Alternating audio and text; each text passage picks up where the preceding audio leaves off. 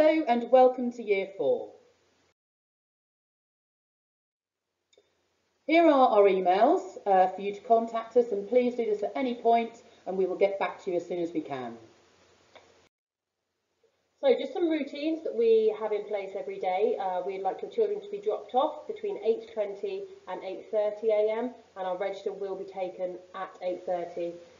Children can come straight into class, they know their entrance, so should be able to come straight up. All children have to have a named water bottle, please, this avoids them losing it. Children will need a snack of fresh fruit or vegetables each day, please. And also please make sure all uniform is named so that it can be easily returned. Throughout the year, we're going to be studying lots of different topics, and as you can see on the screen, they range from history-based, geography-based, science and DT. Each term they'll have a different focus, and we'll base our learning around that topic and include our writing, our reading and other subjects as well. As you can see, we cover a wide range of subjects at Dover in school: maths, English, which covers a variety of areas, science, computing. PSHE, we follow the Jigsaw programme, STEM, science, technology, engineering and maths. The children will also be involved with PE, RE, music, history, geography, art, DT, French and drama. Our PE will be on Tuesdays and Thursdays, and 4W will also need their PE kit on Fridays. This term we have dance with a professional from Jersey Sport called Dragos, who has so far proved to be a real success for the children. St Open Sport is the residential trip that Year 4s usually go on.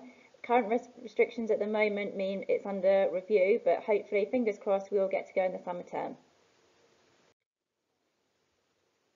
Other enrichment opportunities that Year 4 have access to, we visit a dentist, we have obviously our dance expert in with us, hopefully visit a museum.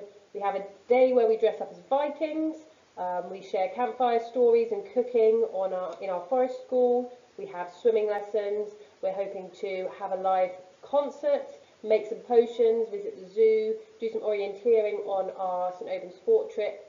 We have some guests that come in to do talks with us and share their careers. We are also the bakers of our school, so we'll have lots of cooking lessons this year too. Of course, this is under review due to the restrictions, so some of these might be virtual opportunities, but of course we're hoping we can do as many as we can. Home learning. Your home learning diaries for your children should be in school every day. They need to be signed daily by an adult, and as teachers we will sign them once a week. They should be making their own notes in their diary every day. The expectation is that they read for 20 minutes a day, they practice their spellings daily, ready for their test on a Friday when they'll receive their new spellings. The handwriting packs you'll receive are for the children to complete 1 unit a week, and these will be checked on a Friday. Maths, there's TT Rockstars and Mathletics, and there will be other projects throughout the year. We cannot emphasise enough how important reading is. Please take a moment just to have a look at these useful facts. The 20 minutes reading each day, the children obviously can read more.